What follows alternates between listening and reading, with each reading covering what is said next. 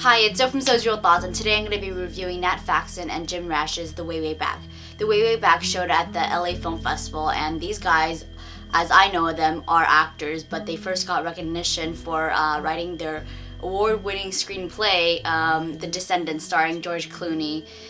The Way Way Back is their directorial debut and is basically a coming-of-age story about this kid named Duncan who goes on a summer trip with his mom, played by the beautiful Toni Collette, and her asshole boyfriend, played by Steve Carell, and his daughter, while they're in their beach house. And he's just bored, outcasted from his parents while they're out partying like teenagers and getting drunk every night.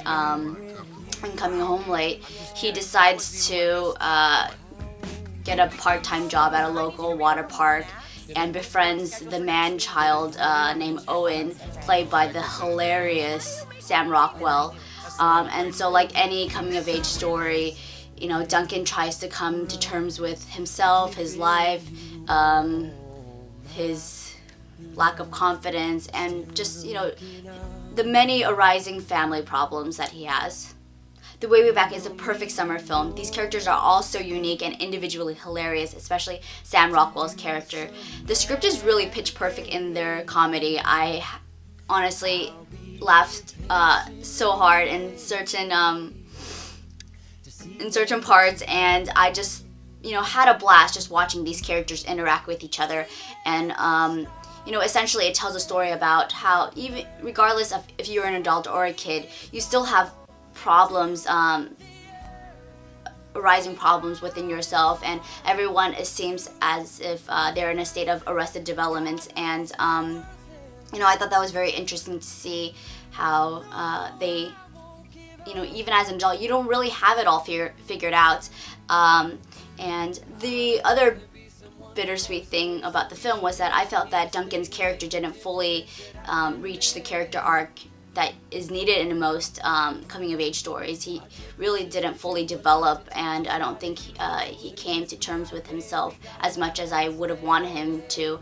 And you know, I think there would have been a more powerful connection if that was the case, but sadly that wasn't. But regardless of, you know, that aspect, this film will, you know, please most audiences for its outstanding performances and ensemble.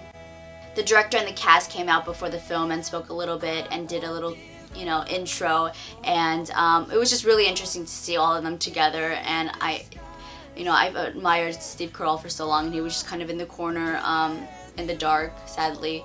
The cast of Community also came out: Jillian Jacobs, Ken Jeong, Yvette Nicole Brown. Yvette Nicole Brown and I had like a little moment during the buffet line, and I was like, oh my god, I love you. But I obviously decided not to do that, only because it's a huge turnoff, I guess.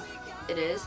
And so, I mean, I was so sad that Danny Pudi or Donald Glover didn't decide to come out, but, you know, nonetheless, it was great. I had a blast. You know, the movie itself, it's not The Descendants. It's not like completely, like, there's just minor things that I didn't like, but overall, I really, you know, I didn't have much expectations for it at all, and I really enjoyed it. So definitely go see it if you like the cast, if you are interested in comedy, laughing out loud, and Sam Rockwell is always so great. So anyways, thanks for listening. Bye.